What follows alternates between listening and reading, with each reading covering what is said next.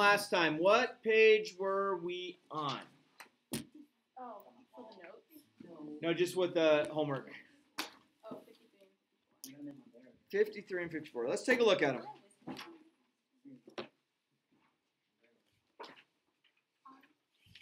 Okay, so now let's take an honest look at stuff. I know that some of you were confused on it, and I'll tell you, some of the stuff we were doing yesterday, it's tough.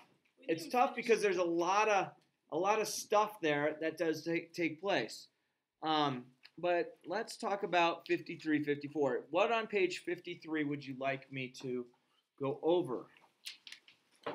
Take an honest look at it, please. Yeah. Number 8. Okay. Number 8, we have y equals x minus 1 and x plus 7. Is that the one you wanted? Okay. And it says, determine if it is linear or nonlinear. Okay, so we said yesterday that linear, if x wasn't raised to an exponent, it's fine, right? But on this problem, do you remember this? Have you ever seen this term? FOIL?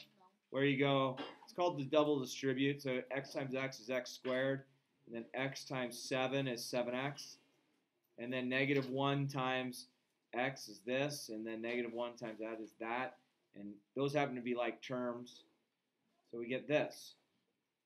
So by me multiplying these out by using FOIL, which the Common Core village idiots said, we don't use FOIL, we call it double distribute. Really? No. I have a degree in math. My guys have PhDs in math. Say FOIL. Common Core comes along, oh, we know better. No, you don't. You want to know who wrote Common Core? Teachers who sucked at teaching, who wanted to get out of the classroom, and so they wrote curriculum. Those are the people who wrote Common Core. Who didn't write Common Core? Teachers who really love what they do, staying in the classroom to teach because they thought they could make a difference with kids. So, double distribute. Common Core, bunch of idiots. That's recorded. No. You want to know what the only high school in the state that said Common Core? No, we're not going to do it. No, you have to. No, we're not going to do it. Here. They threw Common Core out. They said it's stupid. There was no data to represent that it would work. We had the highest test scores in the state. We're not changing a thing. Pretty cool, huh? Love being a little bit of a rebel. Does this school actually have high test scores in the state? The highest. Are we the biggest public school? We are the largest. We are sitting at 3756 as far as this morning goes. So 3,700, 3,756 students are here at this school. The next biggest is Eagle Crest, and they have 3,400. And then, yeah, Grandview and Cherokee Trail are very close. They're just over 3,000 each. So those are your top 4 schools in the state as far as size. This is the largest high school in the state. This is the top performing high school as far as ACT test scores go. We are way higher than the national average. Why is that? Because you guys are just awesome. It's not teachers, it's us. It's you guys. I don't know. I have no idea. Maybe? I don't know. It could be. Okay, what other questions did we come across on page 53, 54? Where are we at? Anything on either of the pages? Yeah.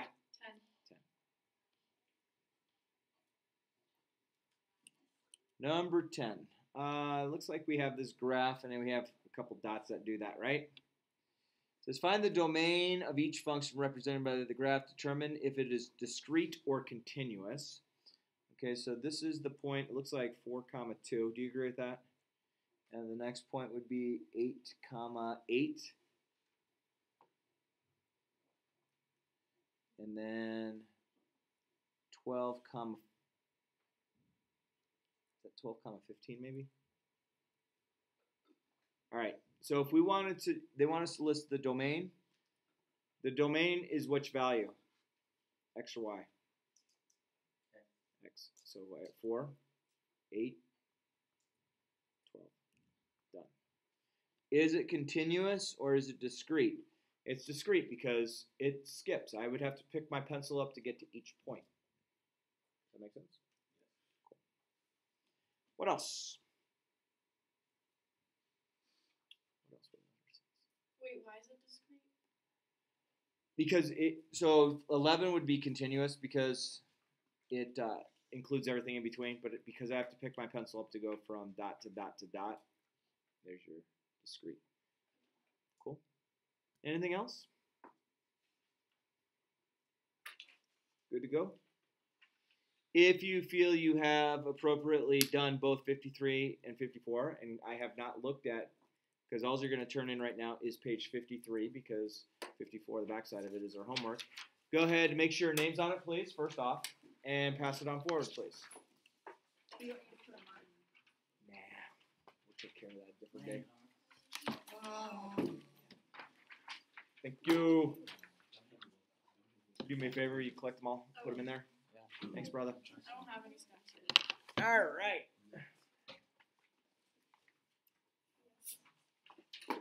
Trustees. Put them up, bro.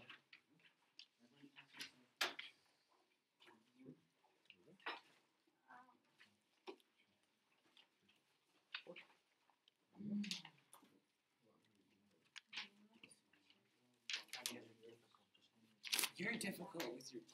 I think so. I have them. You like it?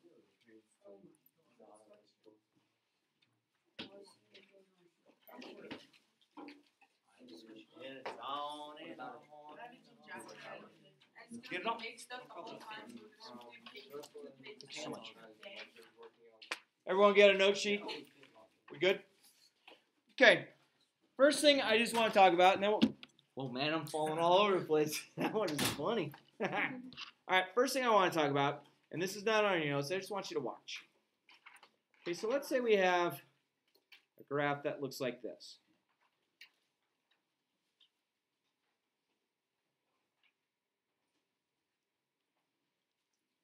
Okay, I have no idea what mathematical function this would be, but let's say we have our x and y axis.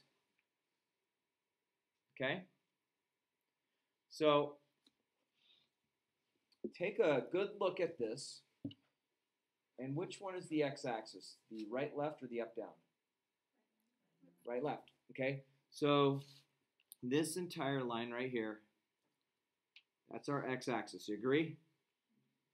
So looking at our graph, describe to me, just using your verbiage, how many times it appears to be above the x-axis? 4. Does everyone feel comfortable saying 4? So those 4 places are where this graph is positive. Okay? So does that make sense when I say that? Now, it's kind of hard to decipher because a lot of you want to say, yeah, but on the left side of the y-axis, those are negative numbers. And you're absolutely right. But what do we know happens above the x-axis? They get higher. They're positive. They go, start out. It's just our x and y axis. All the two of them are 2 number lines put together and made perpendicular to each other. And it's just for you to identify basically a geographical location on a flat surface. That's really what it is. So does everyone look at this and say, I can see 4 regions where this is positive? So do you feel comfortable saying that's positive right there? And that's positive right there? And this is positive right here? And this is positive right here? So what we would do is we have certain values at each of these, and I don't know what these numbers are. I just drew this in arbitrarily. But if I wanted to list where this graph is positive, I have to list in between these 2, and I have to list in between these 2, and I have to list in between these 2, and I have to list in between these 2. And what that means is whatever those values might be on the x-axis, if you knew what your function was, so you had f at x is equal to, or y equals to, this function, if you were to plug in any of those regions on the x in between, so these are my x values here. I have x values. This is like, -10, and this could be -8. I don't know, I'm just making this up. And this could be, say, -5 and -2. and this could be +2 and maybe +6, and this could be like +8 and +9. And I'm just making those up. But what that means is if I were to pick any number, decimal or not, in between those regions, if I plug it in, my answer becomes a positive answer. Does that make sense? Remember the input-output model? So if your input was a number in between those, your output would result in something being positive. Okay? The other regions to this graph are negative. They are below the x-axis.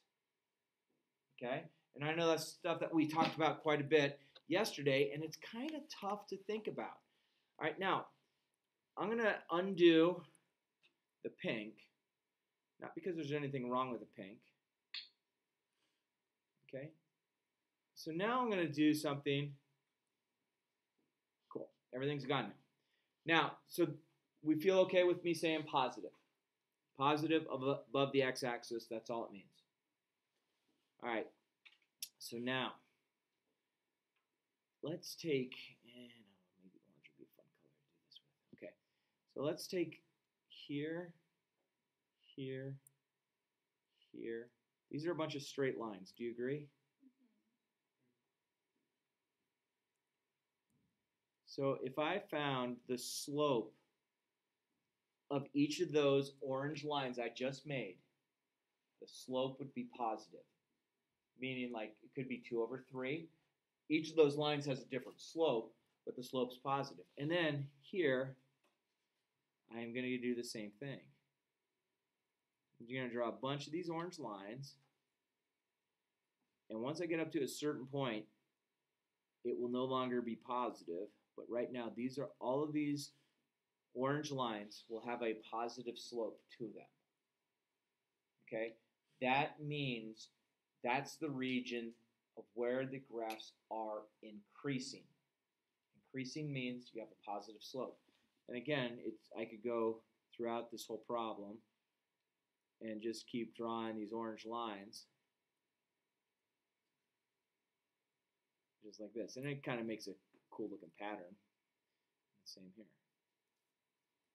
And I haven't drawn all of them in. There's actually an infinite amount of lines because you have an infinite amount of dots. But those are all where the graph or our graph of our equation is increasing. When it's increasing, the slope has to be positive. So there's two different things to think about. We just talked about it being positive or increasing. What was the other thing I did with the pink? Was it positive as well?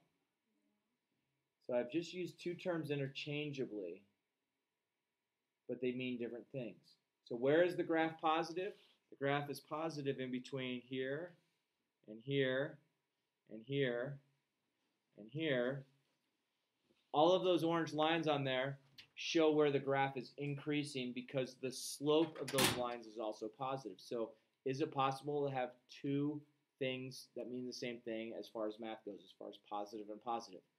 Positive could mean we're above the x-axis. Positive can also mean that we have a increasing slope. So I just wanted to kind of try and clear that up a little bit. Plus I think that it looks kind of cool. Okay? All right. So let's cruise through our notes. So let's see. Circle ones that are linear. Linear, not. Do these subtract? I subtract 4 or subtract 40, subtract 20. Nope, not. What about this? Nope. What about this? Nope. Yep.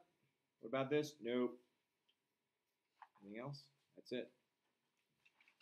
And again, if you're recognizing that right now, saying, okay, I can see that being positive. Oh, actually, this one is. Yep. So I looked at it wrong. Because I added 100 each time, right? So that one works. Cool? Moving on. All right, what is standard form? Now, I don't want this to frighten you because standard form is actually going to become one of your best friends as far as math goes because it's a really easy way to graph. Really easy way to graph. Thank Thank you. Okay. This is standard form. I have ax plus by equals c. A, b, and c are any numbers you want. X and y are your variables that are staying as x and y. The reason we're using x and y is we're going to graph these on the x and the y axis. Does that make sense? Sound okay so far? All right. So that's standard form. Do you have that written? Ready? Moving on. Okay. So if I look at right here, this is 0, comma, in this case, 0, comma 3. And this right here, if I look at that, that is actually the point 6, comma 0. And so what the standard form, ax plus by equals c, will get you is we're going to start using something that I refer to as the cover method for graphing. And when I say cover method, I'm literally going to cover something up. When I cover something up, I'm going to solve for whatever variable I'm not covering, and that's going to tell me where it crosses that specific axis. Okay? So you either have the y-axis up and down, x-axis right and left. Is that okay? Can I move on? Okay. Watch how easy this is. Put your pencils down, so your neighbors put their pencil down. Okay, we are going to graph this. Now, a lot of people are like, dude, I got to solve for y first. Ready? Now, I'm going to put my hand up, and I'm going to cover something up. Now, please understand, being I have a projector projecting an image, you might be able to see it on the back of my hand. So have I really totally covered it up?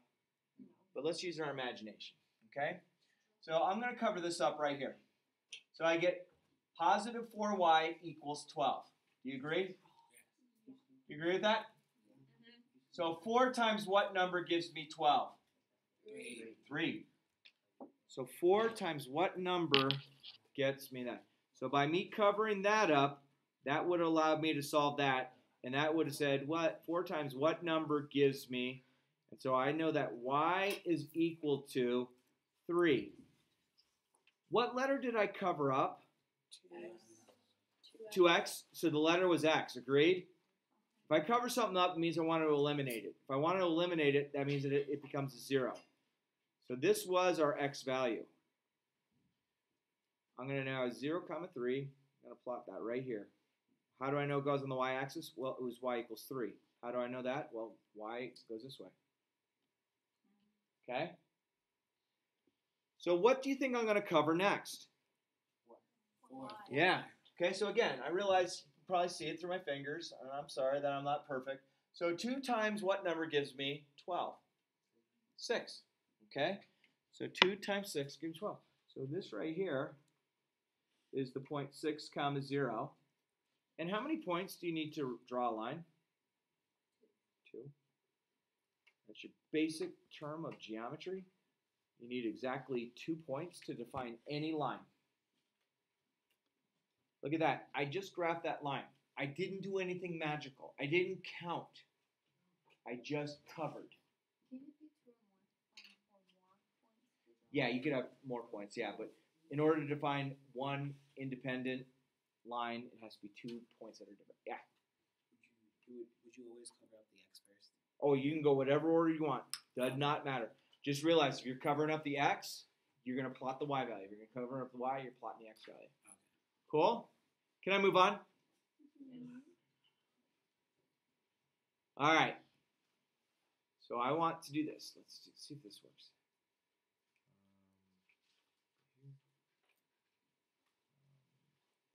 Let's see. Where's my fill command? There it is. And I want to make that orange. Okay, cool.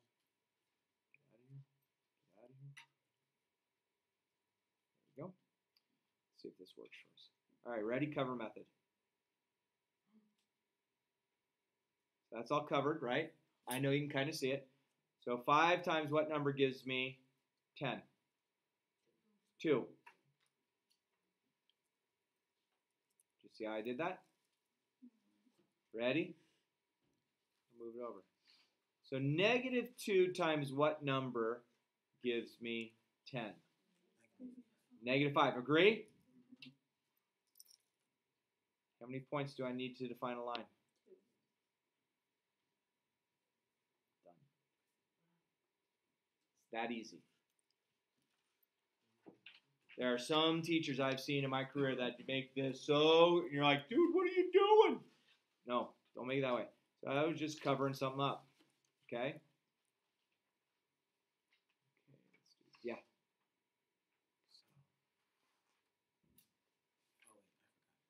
You good? All right, ready? You're going to talk me through the next problem, though. All right? I don't know what the next problem is. Okay, so I'm going to do this. Ready? I'm bringing out my tool. Is this an okay tool? All right. What would you like me to cover first, X or Y? Your choice. X. Y. All right. Ready? 8 times what number gives me 16? 2. 2. It's right here. Is that okay? Feel comfortable with that? Anything about that you're like, wait a minute. Ready? Oops. I didn't mean to do that. I want this to move. No, come on, move. Go to my pointer. There we go. Move on over. Negative 4 times what number gives me positive 16? Negative 4. Good. There it is. Connect the dots. Draw it through and through. Done. Good job. Who am I going to pick next? Jason, it's your who am I picking? Ooh. Your choice. Sophia. Yeah. Sophia, all right. Sophia, you're up. Do you want me to cover X or Y first? Your choice. X. All right, ready? Yes. So negative 3 times what number gives me positive 9? Negative 3. Good. So that's a Y, so I go right down here, put a dot. Okay. She might be on break. All right, ready? Sophia? What do you think X is equal to? 1. Oh, 9. Right? It's just it handed it to you, right? Yep. There you go. Then just draw your line right through it. Draw it as straight as you can. Done. Good job. Is that okay? Pretty cool. May I move forward? Sophia, who am I picking on? Jacob. Jacob. Hey, Jacob. This is a special case. Agree? Yeah. Yes. What do we know that X has to be equal to in this problem? 4. But it's going to be a line. It's not a point. Make sense? Because we're graphing linear equations. Everyone agree with that? So this is a vertical line, just like that. Done. So X equals a number is a vertical line through that number.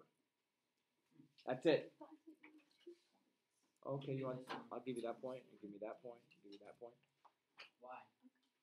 Joy, what you got? It's the next problem. Okay. Yeah. Joy, you doing it?